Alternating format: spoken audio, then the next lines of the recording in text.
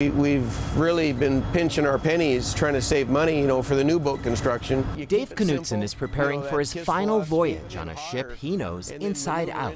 Knutson is chief engineer of the ferry Hyak, which has been sailing Elliott Bay since 1967. He and the ship are retiring this weekend. I could add X number of dollars to my savings account, but I'm also a year older and I'll never be able to get that time back. I can't buy that time. I don't care how much money you have.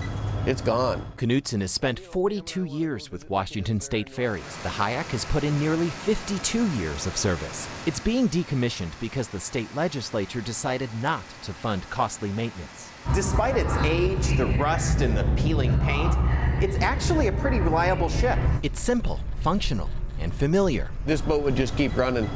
We could get 10 more years out of this thing. The state instead decided to fund new ferries. With the Hyak's retirement, the ferry system is down to 22 boats from 23, right as it heads into the busy summer travel season. So the bench just got a little less deep.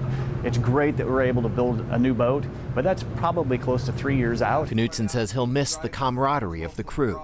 He won't miss the 3 a.m. alarms and daily drives from Anacortes to Coleman Dock in Seattle. He says he's looking forward to traveling with his wife, visiting family, taking a different journey. Just too much life out there to be worried about money, so it was easy. On Elliott Bay, Ted Land, King 5 News.